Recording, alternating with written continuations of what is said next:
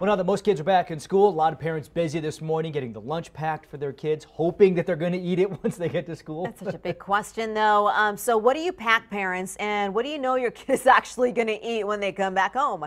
Kate Whitehall is live with some helpful tips from a local dietitian on healthy lunches. Because, Kate, I'm with you. Every time my kids say they like something one day, they don't like it the next day. I know, and it's always the worst when they come home and you open up their lunchbox and you're like, why didn't you eat this? You asked for it. And well, I don't know.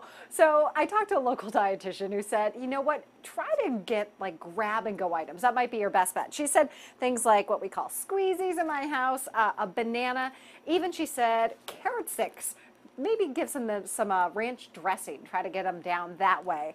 But overall, she said the idea is to be able to get bite-sized items. So think like things like cheese and crackers, grapes, apple slices. Plus, for busy parents, cutting up a bunch of items might not be possible because you just don't have time, right? So if your kiddo wants a little dessert, the dietitian recommends things like pudding or jello for its low calorie count, or yogurt-covered raisins, since raisins have a compound in them that boosts your energy.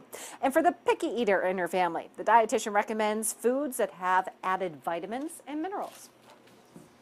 I would stress that if you can have your child consume at least one healthy food a day, even if they're picky, that's important. So if they like orange juice, then make sure to get a fortified orange juice.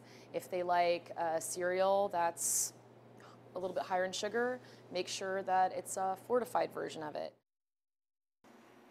And if you're a parent who likes to read labels, I know I do, she said to make sure you look at two things in particular, the carbohydrate and the sugar number. She said anything more than 20 grams, it's too much. Look for something that's less than 15 grams.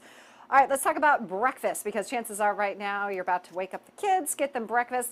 She said you want to think about carbohydrates and protein for breakfast to keep them full. She said a yogurt stick, great thing to be able to have in the morning.